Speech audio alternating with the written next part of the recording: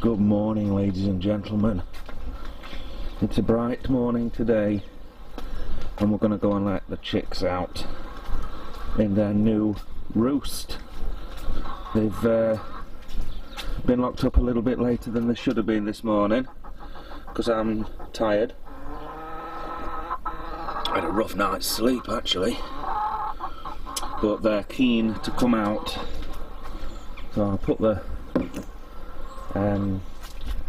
coffee there, and I was hoping to get a view of them inside, but I don't think we're going to do.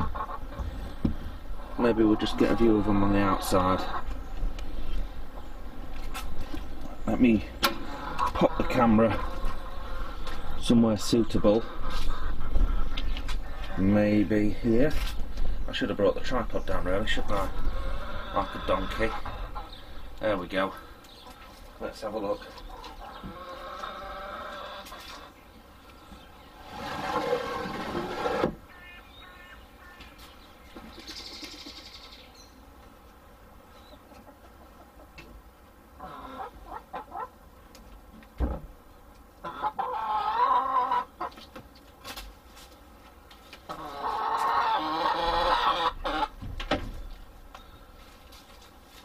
It's your new home, girls. What do you think?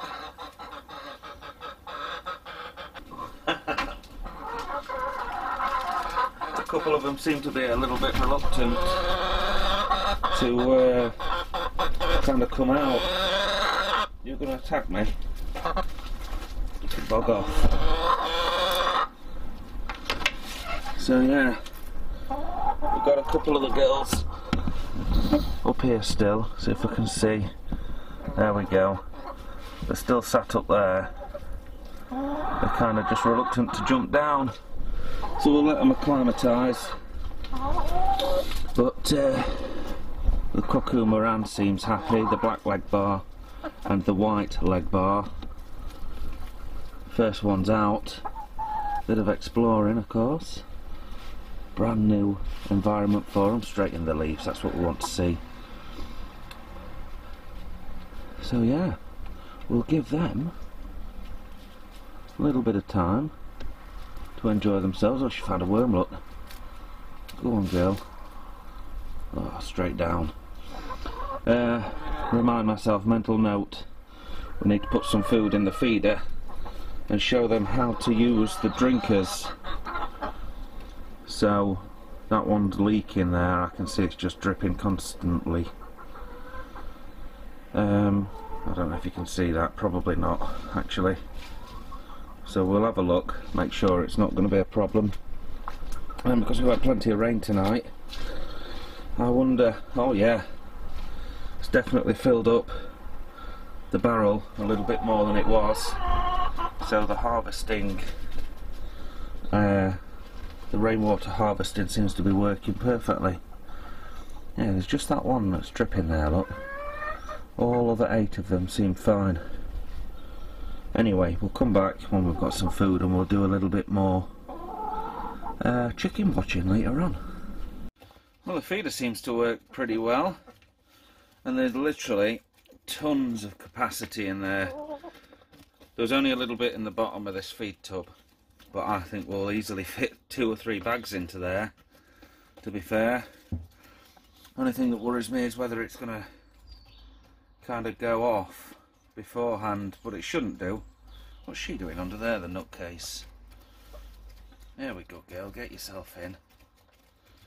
A little bit small, these banties, to be fair, to reach into that food trough. But all the others seem to be enjoying it. Yeah, I might put a stone down there so they can stand on it. A brick of some sort. But they'll get in. These 4 big girls will get bored in a minute. I'm kind of thinking, is it big enough for 10 or 15 hens? It should be. They've got access to it 24/7 really, haven't they?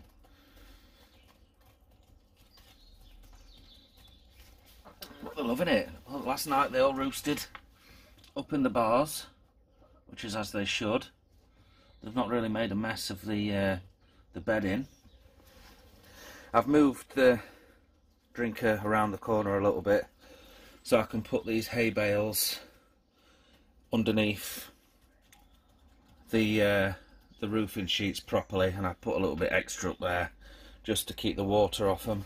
They were just getting nicked by the rain, so I want them to stay dry. But I think they're loving it already, aren't you girls? Yes.